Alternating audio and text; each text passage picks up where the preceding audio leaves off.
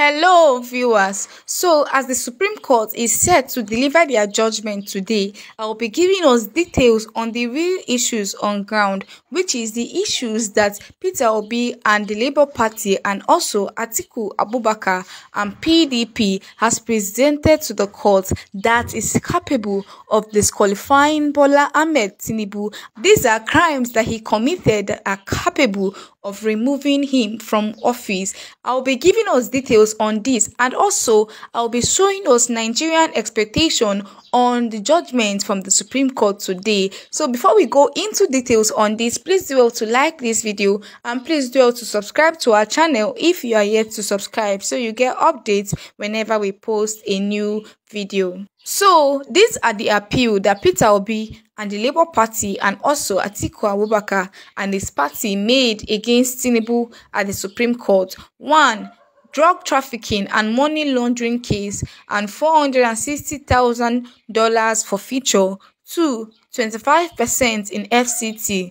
3. Forged certificate. 4. INEC not following its guidelines. 5. VP's double nomination. 6. Election rigging. 7. Dual citizenship and perjury. So these are what they tabled before the Supreme Court, what the appeal court looked at and gave Nigerians injustice, and it has been tabled before the Supreme Court. And like we know, the Supreme Court have hastened their judgment so that the FBI records against him will not come to light. But we know that what we have already as evidence against him is capable of disqualifying him from office, because we know the strong evidence that Atiku Abubakar got from Chicago State University, that it is strong enough to unseat him, because according to the school, they did not issue the certificate he presented to INEC to him. So this is actually a clear case of certificate forgery, which according to the law of the land, anyone who forged their certificate is not qualified to run for any government office, not to talk about the president. And also, if you are already in that position, you must be disqualified, and this is according to our law. And these are the reminders we are giving to the Supreme Court that Nigerians are not ignorant, that Nigerians know the truth, and we know the appeal before them and the evidence before them, and we are asking them to do the right thing in this case, not to just go on to uphold the tribunal judgment, but to ensure that they give Nigerians justice, because it's already clear to everyone that what they are doing is that they are trying to uphold his illegitimacy because of fear that the FBI record will shatter everything they are building up as technicality to give to us. That's why they shifted their dates backward, so that they will complete all the things they have planned against our nation, Nigeria. But we know that this is beyond the now. This is for the future of Nigeria. We know how his certificate forgery saga and other issues is already affecting Nigerians, especially Nigerians in the diaspora, and this is what we are trying to put an end to. That's why we are asking the courts to do the right thing, so that the people that Nigerians voted for can come into power, so that we can begin to enjoy the dividends of democracy, and so that together we can rebuild our nation once again. Reacting to the judgments that we're expecting from the Supreme Court today, Steve Hanke here, who is not a Nigerian but a US citizen, said the Supreme Court of Nigeria has announced it will reserve judgment in President Tinubu's diploma forgery scandal. The puppets are behaving. What a surprise. Another person here said, we want every lover of democracy and justice to lend their voices to save democracy in Nigeria from the hands of corrupt judges and politicians for the interest of the dying masses. And this is it. Lend your voice so that we can save our democracy. It's not funny. It's not funny that something that is obvious, something that everyone, even a toddler, can understand, that at the end of the day, these people will look us in the face and tell us that the evidence are not strong enough. This is not what we want. We want the right thing to be done. And international bodies have also done their part, just like Judge Nancy said. She said that it is not in her power to decide whether Tinubu will be the president of Nigeria or not. But what she has done is that she has told Chicago State University to release the documents and also swear under oath, which they did, and told us that Tinubu did not get the certificate he submitted to INEC from them. But now, our judiciary that is meant to do the right thing with all of this evidence is fighting hard and trying hard to support him and to uphold his illegitimacy. Another person here also reacted and said the corrupt judges want to legalize forgery and criminality in Nigeria. Prayer against unjudged election petition judgments at the Supreme Court of Nigeria. Dear Lord, we adore and thank you for being our God and Savior. We plead for pardon for our sins. Father, we worked hard and voted during the last election for our desired presidential candidate, but some powerful corrupt persons are hell-bent of foisting a wrong candidate on us. Trusting in your unfailing love for your children, we commit all the Supreme Court judges into your hands and pray that your power shall confound or remove those of them that will be willing to serve the interest of manipulating judgment against the truth. Amen. So this is what this person here is praying, and he's saying that Nigerians went out in mass to vote for their preferred candidate, but INEC started it by giving us the person that we did not vote for, and then the appeal court sealed it. Now the Supreme Court, we don't know what they are going to do, but all we can say and all we will keep saying is that the Supreme Court should look at the evidence before them and give us justice, because when you give justice, it will be clear to everyone, not just Nigerians alone, that justice was served in this case. Another person here also reacted and said they are rushing to deliver judgment before FBI releases the documents, and this is it. It's something that everyone already knows. Another person here said they are delivering the judgment hastily to prevent further evidence for the FBI release of Bola Tinubu's criminal records slated for October 30, 2023. We know the Supreme Court will deliver injustice, which will result in the unexpected.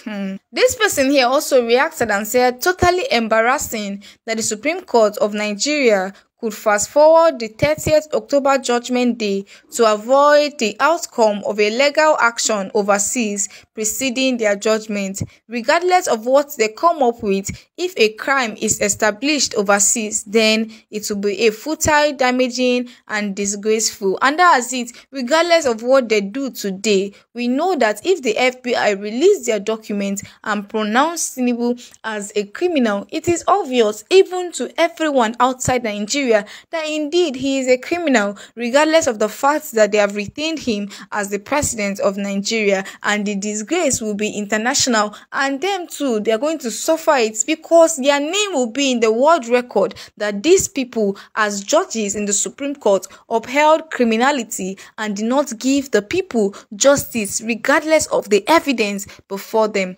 Also reacting to this person here said, we don't trust the judiciary, they are so corrupt to the core and have no integrity. Another person here also reacted and said, an international scammer, even with illegitimate office, you can't even better the lots of the masses. Fuel subsidy was the only dividend delivered to the doorstep of every Nigerian, but you still remove it carelessly without succor. Based on technicalities, most of the actions will be dismissed because it lacks merit. This is the slogan of the judges. Who else is expecting something different? So this is what this person here is saying. And 90% of Nigerians are not expecting the Supreme Court to give us justice today. They just know that they will, at the end of the day, uphold illegitimacy. This person here also reacted and said, no matter the outcome from the Supreme Court, one thing is certain, Nigeria is in a worse shape today than it was after the February elections. If you were so angry then and wanted to protest and you did not because Peter Obi said we should follow the legal route, I have good news. You have no more excuse. Hit the streets. Stop finding who to blame. Get up and hit the streets. As at February, $1 was just 460 naira, and petrol was less than 200 naira, you know how much it is today.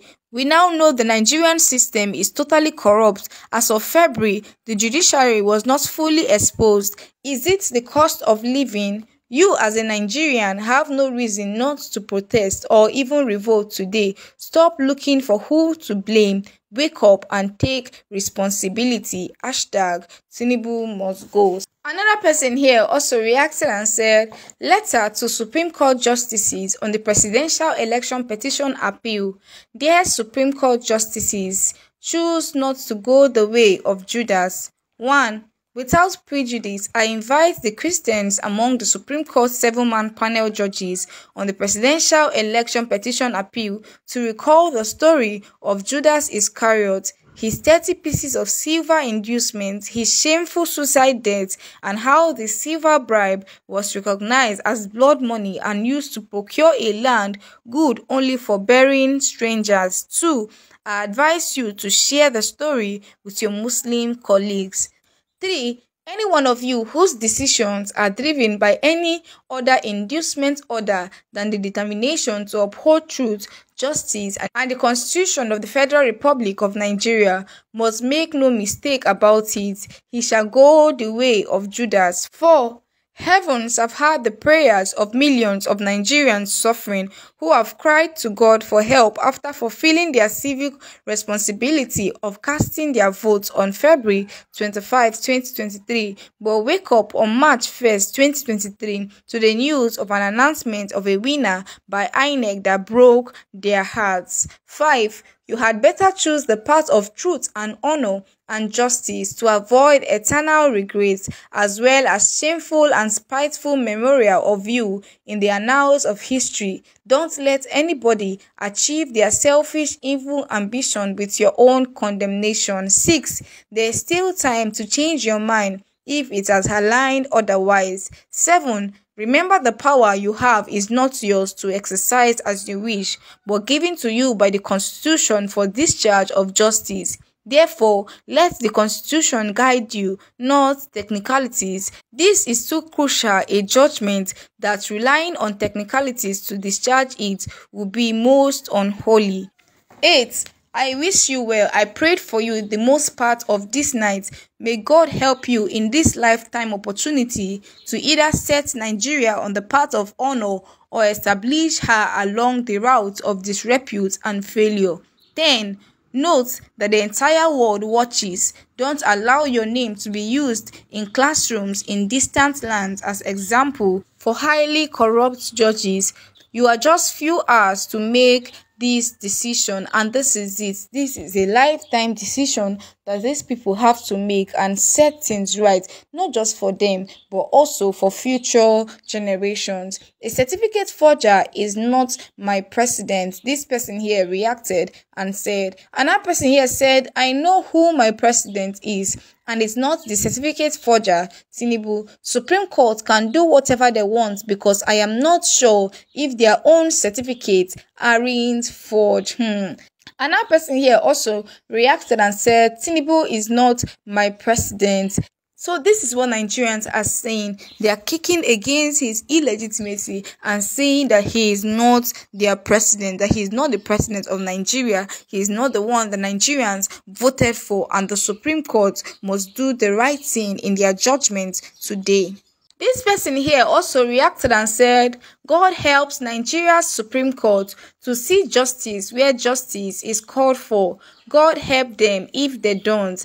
Hashtag Tinubu must go. Well-meaning Nigerians need to stand against injustice even when the Supreme Court fails to see justice where justice is called for. God already helped Nigeria as a whole. The greedy ruling class are the ones not helping. Another person here also said, Nigerian judiciary is as corrupt as other arms of government. I don't have 10% trust in them. They are expediting this case to beat the FBI, CIA deadline of releasing Tinubu's file. Today, Thursday, the 26th of October 2023, will be remembered for hundreds of years to come as the day Bola Tinubu and the Supreme Court judges destroyed democracy and turned the Nigerian constitution into a mere paper note. Another person here also reacted and said, now we have all known how criminal-minded they are. Next time, we will treat them as criminals they are and not assuming that they are civil as we are. Another person here also reacted and said, we are looking forward to the judgment, the continuation of the last judiciary judgment. Nigeria remains a nightmare until Nigerians stand up for themselves. Almost all the judges are absolutely corrupt. The rotten institutions have already concluded on cash and carry. It's certain they are not ready to do justice to this matter, even with open evidence. Shame on them and the certificate forger criminals. Another person here also said, no matter the ruling of the Supreme Court, Tinubu is not my president. He is a criminal, certificate forger, election rigger and druggie, and we never find the legitimacy he desperately seeks for. Another person here also said, criminal cannot be my president, but his way to power down to Supreme and Appeal Court with nothing to offer the poor millions of Nigerian people, so he cannot be my president. Another person here also reacted and said, the Bola Tinubu who graduated from Chicago State University was born in 1954, whereas the person currently occupying Aso Rock states that his birth year is 1952. Justices at the Supreme Court, what more evidence do you require to be convinced that the Bola Tinubu who studied at Chicago State University is not the same with the man in Aso Rock? And this is it. The evidence is already very clear. And Chicago State University themselves said it under oath that they did not issue him the certificates he submitted to INEC. So it's an obvious case of forgery and the law must be done. And they must give us their judgment based on the law. Another person here said, but are you saying the Supreme Court has looked at all the files that were filed less than a week ago and written judgments already? These people are not even pretending anymore, and it breaks my heart to see Nigeria sink even further. The Supreme Court must note that if Tinubu insists he attended Chicago State University, then he obtained an admission by deceit by claiming that he attended Government College Lagos when the school did not exist. Using that to enroll in a university is academic dishonesty. That already disqualifies him as a graduate of any institution. So this is what this person here is saying. Even if he wants to escape from what they said about him in Chicago State University, but he cannot escape it because it is obvious. It's also obvious that he forged his government college certificate because the school was not in existence when he claimed that he graduated from the school. All we can hope for now, as well-meaning Nigerians, is that the Supreme Court will do the right thing today. We are just waiting just few hours to their judgment. We are hopeful that they will give us the right thing today. We are hopeful that justice will be served, because we will not forget that the real issues are: 1. Drug trafficking and money laundering case and $460,000 for future. 2. 25% in FCT. 3. Forged certificates. 4. INEC not following its guidelines. 5. Vice President's double nomination. 6. Election rigging. 7. Dual citizenship and perjury. So these are all of the strong evidence that we have presented before the court that are capable of disqualifying him from office. So we are hopeful that the right thing will be done today. Thank you so much, guys, for watching this video. Please do well to share your thoughts about the video in the comment section. Please do well to like this video, and please do well to subscribe to our channel if you are yet to subscribe, so you get updates whenever we post a new video.